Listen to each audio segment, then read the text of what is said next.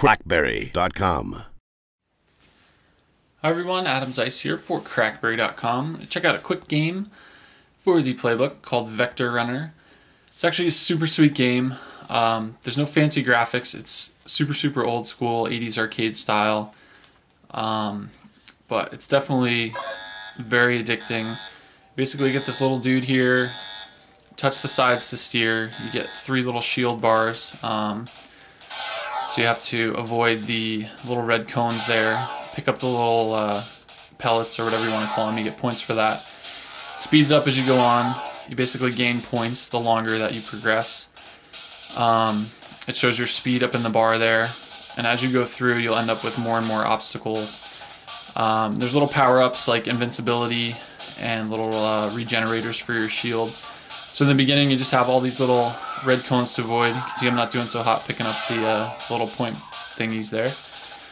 Thingies is a technical term. So you pretty much run through. The green ones are 500 points and there's purple there that are 1,000 I think. And you can see we have new obstacles and the speed's increasing.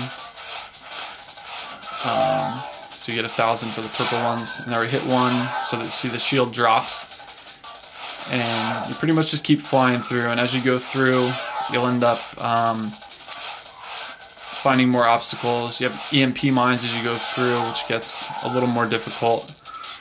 There we have invincibility, so you see all the obstacles turn to that light gray and you can pretty much fly through without worrying about having to run into them, and you just kind of jam out. And the cool thing, you can see the little power-ups before you get close to them, so you know where they are. See the little red dots there are the EMP mines, which are bad. Definitely don't want to run into those because it does that. And that's it. So you end up with your final score there, and then you have these different achievements here. So you can see, you know, if you score more than 5,000 points, you get the blue runner, 15 purple cubes, ultraviolet, and so on. So there's all kinds of different stuff, but that's really all there is to it. So game's called Vecotor Runner. It's available in BlackBerry App World for 99 cents. Definitely check it out.